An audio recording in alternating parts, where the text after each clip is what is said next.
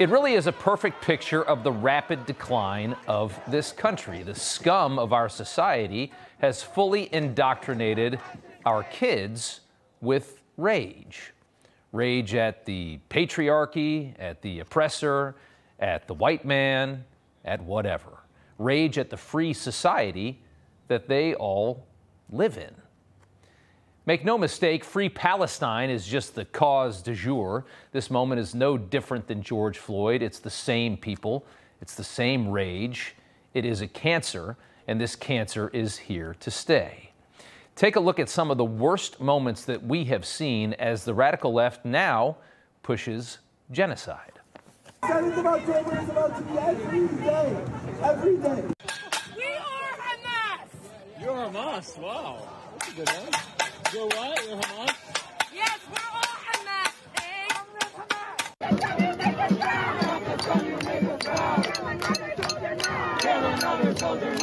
Let me walk around. You can walk through us. We're here.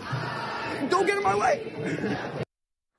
Notice many of them are masked up because their parents all have probably really important jobs to pay for their education.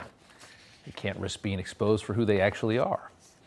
And the reason this is happening is very simple. For far too long, the Democrat Party has shilled for the radical left's escalation toward chaos. What we're seeing right now is what happens when the West embraces self-hatred, which anoints a victim class, able to shame the rest of us, anoints them above all of us.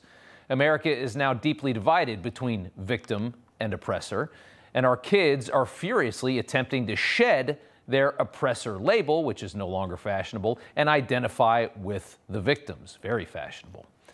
It is ingrained so deep, it's protested by people who have no understanding of the reality at all, as evidenced in this interview from NYU's campus this week. The goal is just showing our support for Palestine and demanding that NYU stops. I honestly don't know all of what NYU's doing. Is there something that NYU's doing? I really don't know. I'm pretty sure they're... Do you know what NYU's doing? About what? About Israel. Why are we protesting here? Palestine will be free. I wish I was more educated. I'm not either. If an Arab in a keffiyeh walked up to her and demanded she lay down in traffic to repent her sins as a white oppressor, she'd probably do it. This is what we've created. Millions of self-hating under 25 Western babies buying Starbucks with iPhone apps while hating capitalism, attending violent Marxist rallies before going bar hopping, casually helping to advance the genocide of an entire race of people, too stupid to understand the complexities of a war involving a terror group that pushes its own people in front of bombs and bullets. And this twisted ideology now not only breeds on our elite campuses, it defines our elite campuses.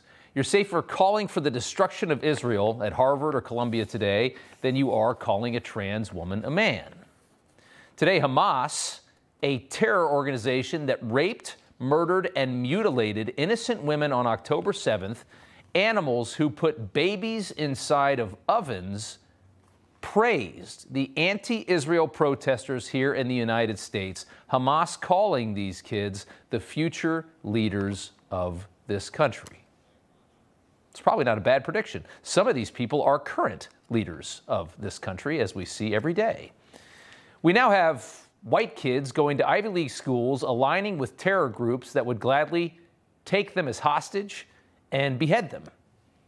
The train has completely left the station, and free speech, once banished on these dystopian campuses, has now returned only for those who align with the ideals of a terror group, which has claimed the most valuable thing of all, victimhood.